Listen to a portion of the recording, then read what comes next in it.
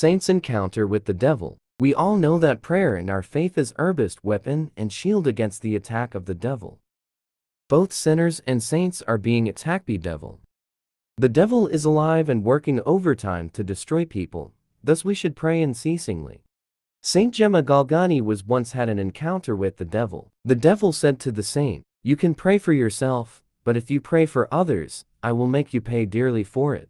And on another occasion the devil said to this great saint, "While acting for yourself, do as you please. But listen well, do nothing for the conversion of sinners. If you attempt it, I shall make you pay dearly for it." The devil appeared to affirm for Saint Gemma Galgani that our prayers for others are seemingly more fruitful than when we pray for our own wants.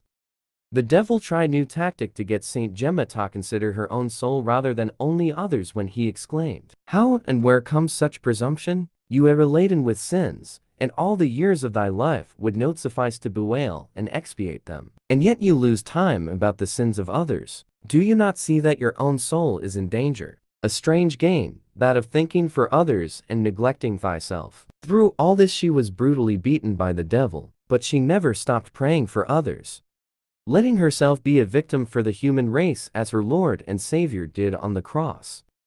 Know that no servant is greater than their master. The devil seemed to be in a personal war with Saint Gemma Galgani.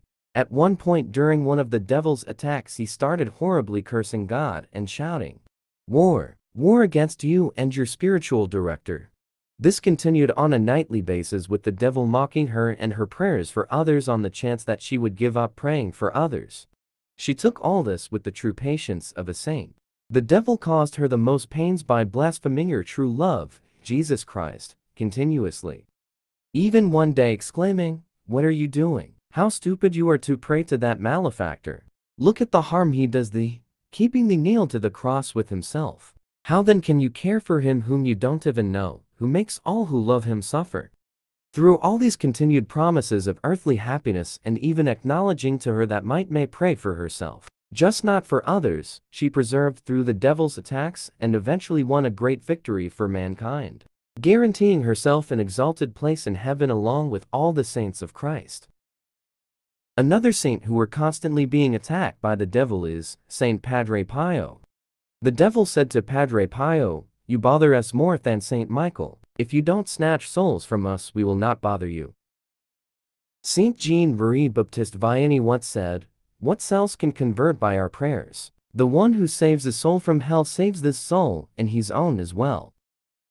If you are inspired, please don't forget to like, share, subscribe and click the notification bell for more videos about stories of saints.